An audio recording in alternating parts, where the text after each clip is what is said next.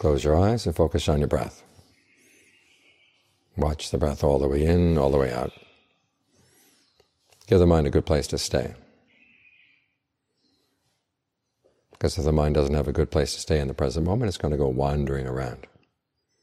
Like a child that doesn't have a good home to stay in, goes wandering around the streets, and you know what happens to children wandering around the streets. They get into a lot of trouble, and there's a lot of danger.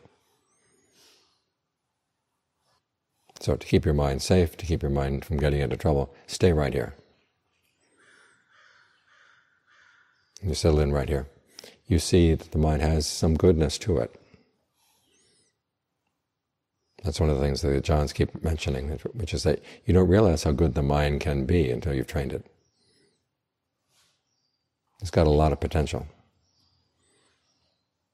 And one of the ways of developing the potential, of course, is not only to meditate, but also to be generous and to be virtuous. The mind gains a greater sense of its own worth. And then you begin to appreciate the goodness in other people more too. When you don't have much goodness inside you, you look at other people's goodness and you say, it's not really good, there must be something wrong. Some hypocrisy, something that's hidden. In other words, when you don't have any goodness, nobody else in the world can be good. But when you have your own goodness inside, you look around, you recognize goodness in other people, and you rejoice in it. This is why building your own goodness inside is a way of also making life a lot easier in our society. If we could trust in one another's goodness, it would be a lot easier to get along. The problem we see nowadays is people don't trust one another's goodness. They don't trust other people to be truthful, they don't trust other people to be honest. They don't trust other people to really be generous. And as a result, it gets harder and harder to live with one another. But we can begin to trust in the goodness of other people, because we've learned how to realize that we have some goodness in ourselves. That's when human society is a good place to live. So today we're going to see a lot of people doing a lot of good things. And if you're coming from a position of your own inner goodness, it's going to make you happy. No sense of jealousy, no sense of resentment. You're happy for the goodness of other people.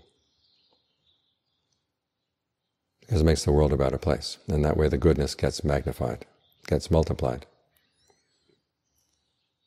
The word we have in Pali, anumodana, literally means happy together with somebody.